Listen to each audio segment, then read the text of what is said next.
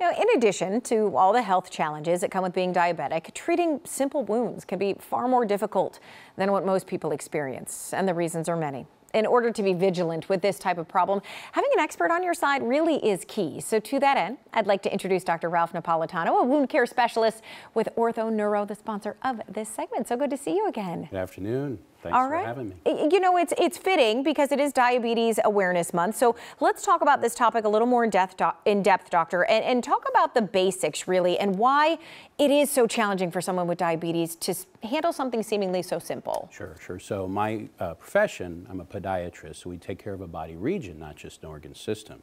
And with diabetes, it doesn't just affect one body part, it affects all of your body in different ways. So certainly our sensation can be compromised, circulation, and high blood sugars, when not in control, can affect all these processes. And wound healing is certainly a large part of this sort of metabolism that goes awry, if you will.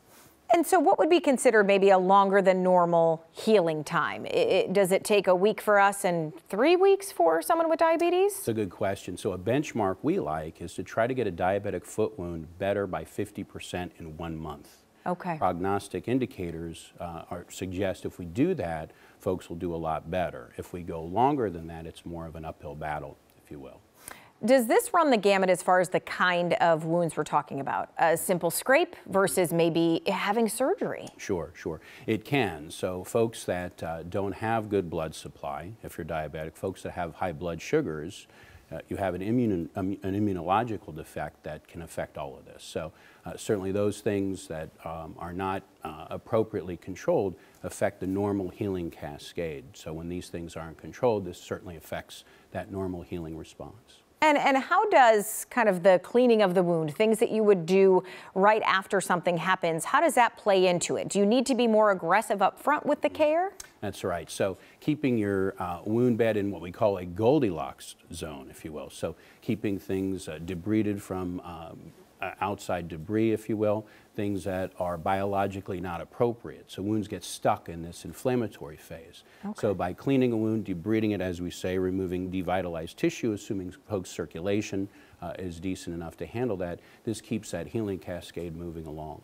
And so as a podiatrist, when do people come to you? When is it the point where they say, okay, this isn't something I'm handling well on my own? Sure. Well, it's a lot of times we say it's not what we put on a wound, but what we take off a wound, ergo pressure. So that's a challenge. We lead busy lives, so we want to maintain a healthy lifestyle, throughout all of our years as we get older. So taking pressure off of that wound is certainly very important. That's where my profession plays a significant role.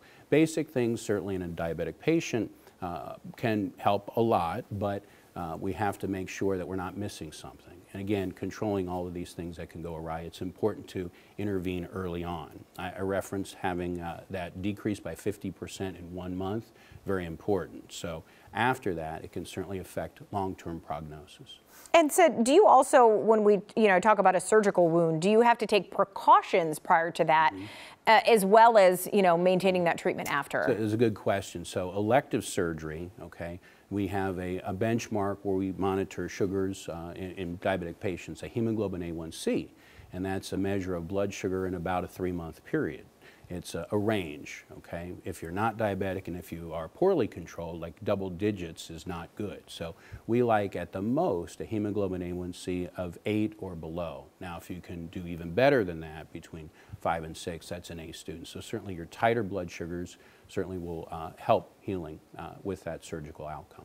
And I do want to mention, definitely worth noting, you were the first podiatrist in the state of Ohio to actually earn the board certification as a wound specialist physician. So why was this path, this focus really so important to you? Why did you feel so passionate about it? Well, if I can digress a little bit, my grandparents were cobblers. And around the dinner table, my grandparents talk about shoes. And I think taking care of the foot was part of my upbringing, if you will. So this area of anatomy, it's often overlooked. So I found this path, and with my profession, taking care of wounds certainly goes hand in hand. Most chronic wounds we see are in the lower extremity. Okay, so you have circulatory problems, you have diabetic foot problems. If you even have an elective foot surgery, again, this anatomic area is the farthest thing from the heart, so that can be compromised, even in someone that's young and healthy.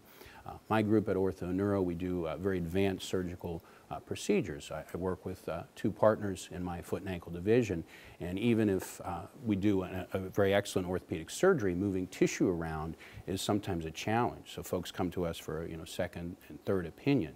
So we have this whole profession of orthoplastics now that my field is starting to see the inception of. So it's pretty exciting things on the horizon. Definitely. And it is something I think that a lot of us, until we are in, that position, take for granted, that our feet feel good and healthy and that we're able to kind of have that in our lives. So I want to let people know you can reach Dr. Napolitano. OrthoNeuro.com is their website. So I appreciate you being with us. Thank you. Appreciate the time.